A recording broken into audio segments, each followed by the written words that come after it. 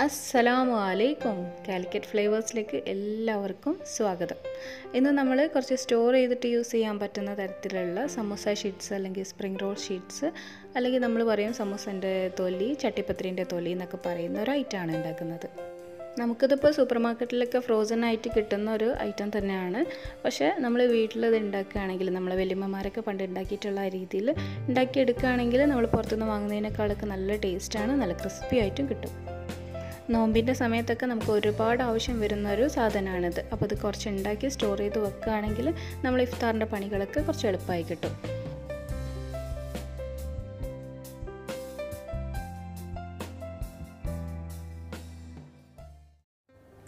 അപ്പോൾ നമുക്ക് അങ്ങോട്ട് തുടങ്ങാം അല്ലേ. ബിസ്മില്ലാ. നമുക്ക് ആദ്യം പൊടി കുഴച്ചെടുക്കണം. ഞാനിപ്പോൾ ഇവിടെ അതാ ഒരു 3 കപ്പ് മൈദ എടുത്തിട്ടുണ്ട്. നമ്മൾ 250 ml കപ്പിൽ 3 കപ്പ് മൈദ.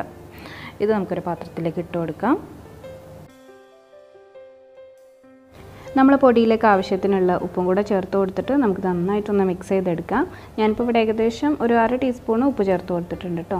ഇനി നമുക്കിതിലേക്ക് ആവശ്യത്തിനുള്ള വെള്ളം കൂടെ ചേർത്തിട്ട് നന്നായിട്ടൊന്ന് കുഴച്ചെടുക്കണം. ഞാനിപ്പോൾ ഇവിടെ ഇളം ചൂടുള്ള വെള്ളമാണ് ചേർത്ത് കൊടുക്കുന്നത്.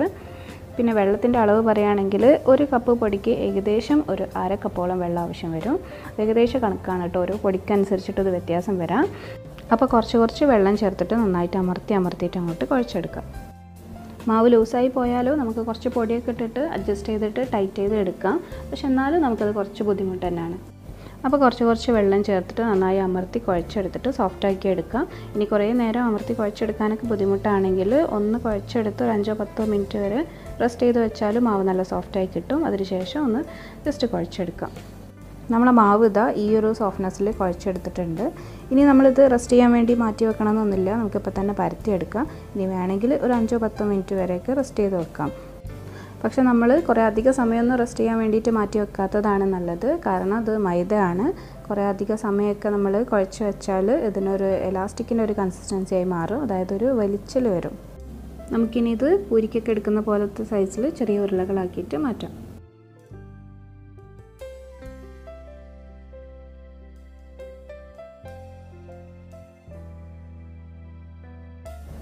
ആദ്യം നമുക്ക് ഓരോ ഉരുളയും ഒരു പൂരിൻ്റെ വലുപ്പത്തിലാക്കിയിട്ട് അങ്ങോട്ട് പരത്തിയെടുക്കാം.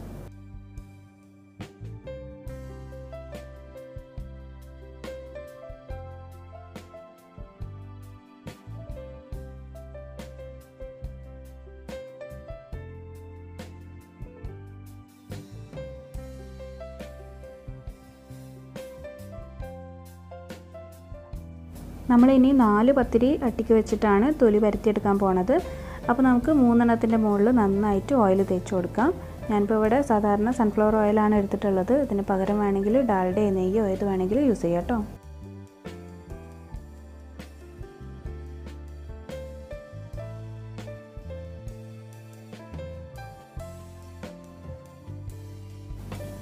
ഇനി ഇതിൻ്റെ മുകളിൽ നന്നായിട്ട് മൈദപ്പൊടി വിതറി കൊടുക്കാം. ഞാനിപ്പോൾ ഇവിടെ എളുപ്പത്തിന് വേണ്ടിയിട്ട് ഒരു അരിപ്പയിലൂടെ ഇങ്ങനെ തട്ടിക്കൊടുക്കുകയാണ് കേട്ടോ.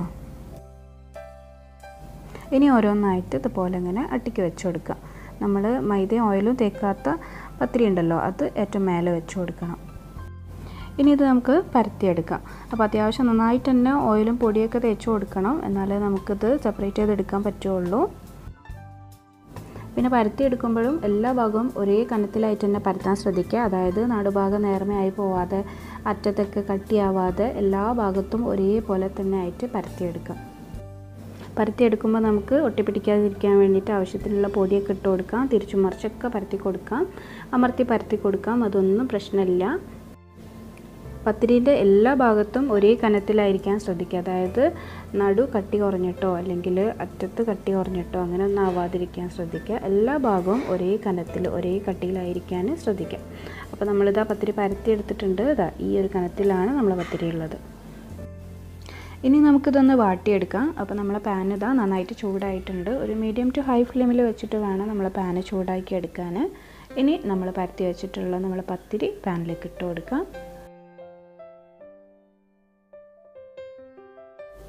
പത്തിരീൻ്റെ ഒരു ഭാഗം ഒന്ന് നന്നായിട്ട് ചൂടായി വന്നാൽ നമുക്കിത് തിരിച്ചിട്ട് കൊടുക്കാം. അങ്ങനെ തിരിച്ചും മറിച്ചിട്ട് കൊടുത്തിട്ട് നമുക്കിതൊന്ന് വാട്ടിയെടുക്കാം. നമുക്കിത് വേവിച്ചെടുക്കേണ്ട ആവശ്യമില്ല. അതുകൊണ്ട് തന്നെ ഇത് ചെറിയ തീയിലല്ല വെക്കേണ്ടത്, അത്യാവശ്യം നല്ല ചൂടിൽ തന്നെയാണ് വെക്കേണ്ടത്.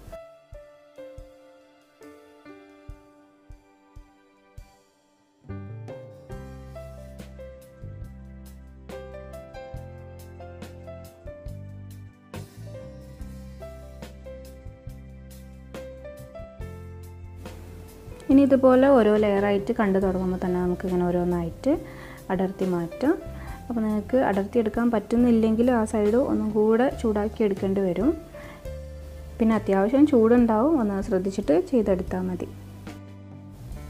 പിന്നെ ഇതുപോലെ ചൂടോടെ അടർത്തിയെടുക്കാൻ ബുദ്ധിമുട്ടാണെങ്കിൽ നമ്മൾ 4 പത്തിരി വെച്ച് പരത്തിയതിന് പകരം 3 പത്തിരി വെച്ച് പരത്താം. എന്നിട്ട് ഇത് പാനിൽ നിന്ന് മാറ്റിയിട്ട് ഒന്ന് ചൂടാറിയതിന് ശേഷം അടർത്തിയെടുത്താൽ മതി. എന്നാൽ വല്ലാതെ ചൂടാറരുത്, ചെറിയൊരു ചൂടിൽ തന്നെ നമുക്കിത് അടർത്തിയെടുക്കണം.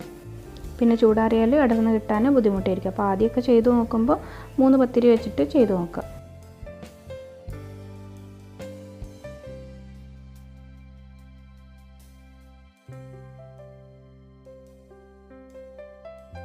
അപ്പോൾ ഞാനിതാ ബാക്കിയുള്ള പത്തിരികൾ ഇതേപോലെ തന്നെ പരത്തിയെടുക്കുകയാണ്. നമ്മളിപ്പോൾ 4 എണ്ണം വെച്ചിട്ടല്ല പരത്തിയെടുത്തിട്ടുള്ളത്, ഇതേപോലെ തന്നെ 5-6 എണ്ണം വെച്ചിട്ടൊക്കെ പരത്തിയെടുക്കാം. പിന്നെ ഈ ഒരു അളവിൽ നമുക്ക് ഈ സൈസിലുള്ള ഒരു 24 പത്തിരി ഉണ്ടാക്കിയെടുക്കാം. പിന്നെ നിങ്ങളൊരു കാര്യം ശ്രദ്ധിച്ചോന്ന് എനിക്കറിയില്ല, നമ്മളിതിൽ ഓയിലോ നെയ്യോ ഒന്നും ചേർക്കാതാണ് പൊടി കുഴച്ചെടുത്തിട്ടുള്ളത്. ഓയിലും നെയ്യൊക്കെ ചേർത്തിട്ട് നമ്മൾ പൊടി കുഴച്ച് തൊലി വാട്ടിയെടുക്കുമ്പോൾ അത് അടർത്തിയെടുക്കാൻ കുറച്ച് ബുദ്ധിമുട്ടായിട്ടാണ് എനിക്ക് തോന്നിയിട്ടുള്ളത്. അതായത് നമ്മൾ നെയ്യോ ഓയിലൊക്കെ ചേർത്തിട്ട് പൊടി കുഴച്ചെടുക്കുമ്പോൾ നല്ല സോഫ്റ്റ് ആയിട്ടാണ് ഉണ്ടാവുക. അപ്പം ഇങ്ങനെ നമ്മൾ അടർത്തിയെടുക്കുമ്പോൾ അത് മുറിഞ്ഞു പോകും. അപ്പോൾ നിങ്ങൾക്ക് അതുപോലെ തൊലി വാട്ടിയെടുക്കുമ്പോൾ ഇങ്ങനത്തെ പ്രശ്നങ്ങളൊക്കെ ഉണ്ടായിട്ടുണ്ടെങ്കിൽ ഇതേപോലെ ഒന്ന് ചെയ്ത് നോക്കാം. അതുപോലെ തന്നെ നമ്മൾ ഈ പത്തിരീൻ്റെ ഇടയിൽ അത്യാവശ്യം നന്നായിട്ട് തന്നെ ഓയിലും പൊടിയൊക്കെ ഇട്ട് കൊടുക്കണം, എന്നാലേ നമുക്കത് അടർത്തിയെടുക്കാൻ പറ്റുള്ളൂ.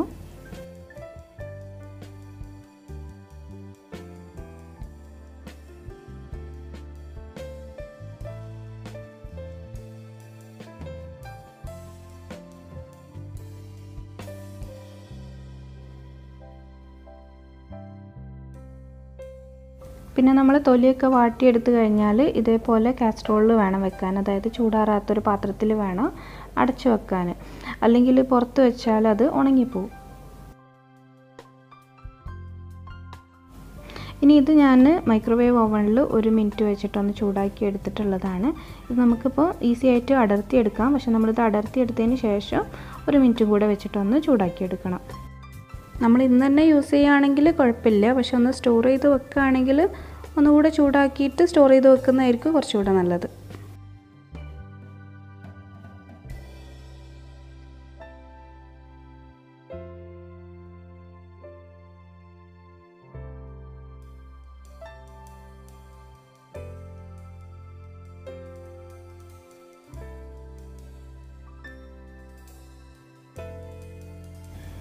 ഇനി ഇത് നമ്മൾ ആവശ്യത്തിനനുസരിച്ചിട്ട് കട്ട് ചെയ്തെടുക്കാം. നമുക്ക് സ്പ്രിംഗ് റോൾ ഉണ്ടാക്കാനാണെങ്കിൽ ഇത് കട്ട് ചെയ്യാതെ തന്നെ യൂസ് ചെയ്യാം, പക്ഷേ നമ്മൾ നല്ലൊരു വൃത്തിയായി കിട്ടാൻ വേണ്ടിയിട്ട് ഞാനൊരു സ്ക്വയർ ഷേപ്പിൽ കട്ട് ചെയ്തെടുക്കുന്നുണ്ട്. പിന്നെ നമുക്ക് സമോസ ഉണ്ടാക്കാൻ വേണ്ടിയിട്ട് ട്രയാങ്കിൾ ഷേപ്പിലോ അല്ലെങ്കിൽ റെക്റ്റാങ്കിൾ ഷേപ്പിലോ ഒക്കെ കട്ട് ചെയ്ത് വെക്കാം. ഇനി കട്ട് ചെയ്ത് മാറ്റുന്ന പീസസ് വേസ്റ്റായി പോകുന്നില്ല. ഇത് നമുക്ക് ചെറിയ പീസസായി കട്ട് ചെയ്തെടുത്തതിന് ശേഷം പൊരിച്ചെടുത്ത് അതിൻ്റെ മേലെ ഷുഗർ സിറപ്പോ അല്ലെങ്കിൽ ഷുഗർ ഒന്ന് പൊടിച്ചെടുത്തിട്ട് ഇട്ട് കൊടുത്താൽ നല്ല ക്രിസ്പി സ്നാക്കായി സ്റ്റോർ ചെയ്ത് വെക്കുകയും ചെയ്യാം. ഇനി ഈ ഷീറ്റ്സൊക്കെ നല്ലോണം ചൂടാറിയതിന് ശേഷം നല്ലൊരു സിപ്ലോക്ക് കവറിലോ അല്ലെങ്കിൽ നല്ലൊരു എയർ ടൈറ്റ് കണ്ടെയ്നറിലോ വെച്ചിട്ട് ഫ്രീസറിൽ സൂക്ഷിക്കുകയാണെങ്കിൽ 1 മാസം വരെയൊക്കെ കേടുകൂടാതിരിക്കും.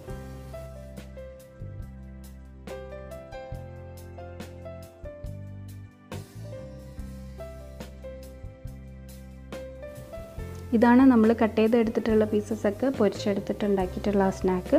ഞാനിതിൻ്റെ മേലെ കുറച്ച് ഷുഗർ ഒന്ന് പൊടിച്ചിട്ടിട്ടുണ്ട്, നല്ല ടേസ്റ്റാണ് കഴിക്കാൻ.